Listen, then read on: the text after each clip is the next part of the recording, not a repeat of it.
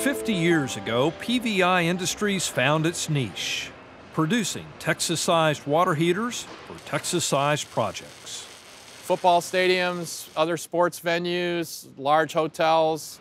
For most of its history, the company relied on a corrosion protection process that generated roughly 1.5 million pounds of waste every year. Typically, we would haul off 8,000 to 10,000 gallons a quarter of waste. That is completely eliminated with Aquaplex. Right around 2007, we decided to really get serious about reducing the environmental footprint. After 5 years of experimentation, PVI switched from electroless nickel plating to stainless steel. Our waste streams are about 0.5% of what it was in 2008. For the same selling price, we're able to offer customers an even better product than the nickel-plated water heaters.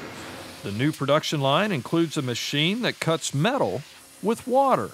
It takes water and compresses it to about 45 to 50,000 psi, and it also allows for no post-process cleanup.